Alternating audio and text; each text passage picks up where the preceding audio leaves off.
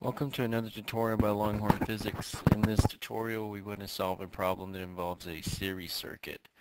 So here's our problem. We have a series circuit here. We can tell it's a series circuit because the electrons can only flow in one path. We have two resistors. We got a 6 ohms resistor and a 3 ohms resistor, and we have a 9-volt battery. So it says find the current and the voltage in each resistor.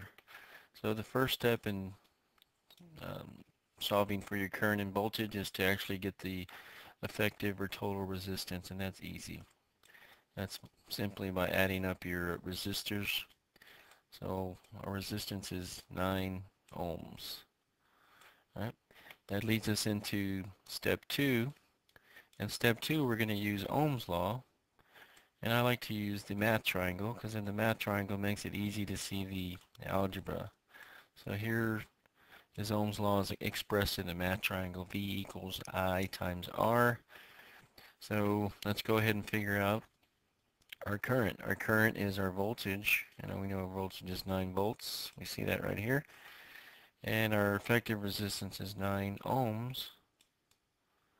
So that leaves us with a current, and how the math triangle works is if you're looking for one of the corners, you divide these two, and if you're looking for the top, you multiply the bottom numbers or variables, so it makes it real easy for your brain to see. So I turns out to be 9 divided by 9, which is just 1 amp. And the units for current are amps. So that means the current flowing through each resistor right here is 1 amp.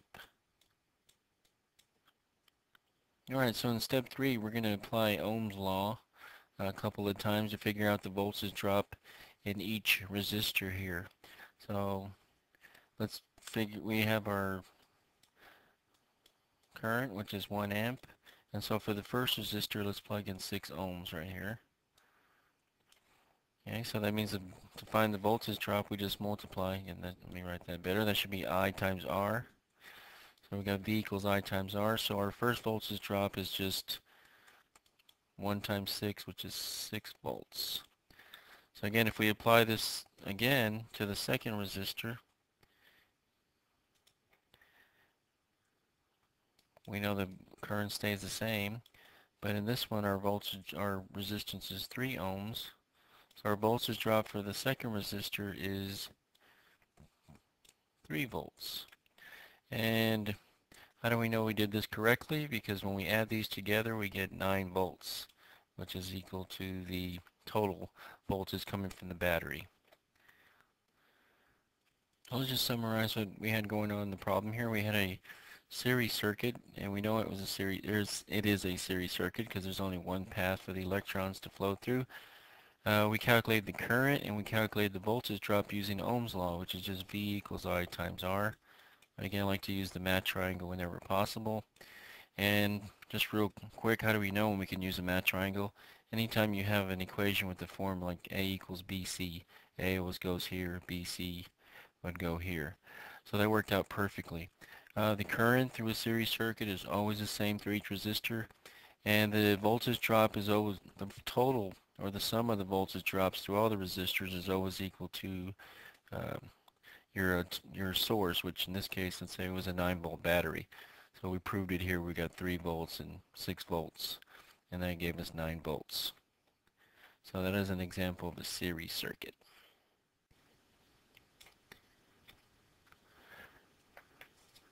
All the tutorials by Longhorn Physics are available in some kind of book format at starstudyguide.com. It's STAAR, studyguide.com. There's books for worksheets, very interactive. For example, this Physics 101, a lot of worksheets where you have to go through and practice all the units and know the terminology, and then you finally get some practice problems, and it follows with a mini quiz.